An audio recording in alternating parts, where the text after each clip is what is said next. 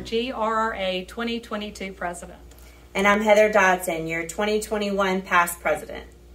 Now that Guilford County has lifted the mask mandate and we're going to a lot of places where masks are optional, we wanted to take this opportunity to remind everyone of professional courtesies. Heather, when we're out showing property and doing open houses, what are some things that we need to remember?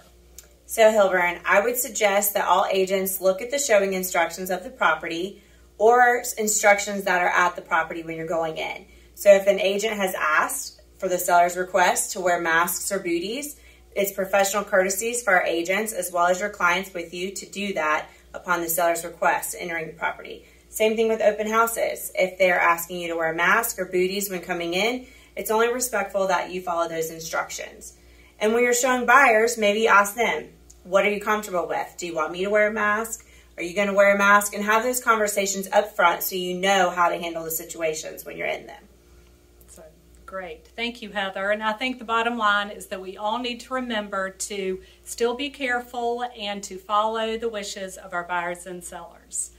Thanks so much, and I hope everyone has a great day.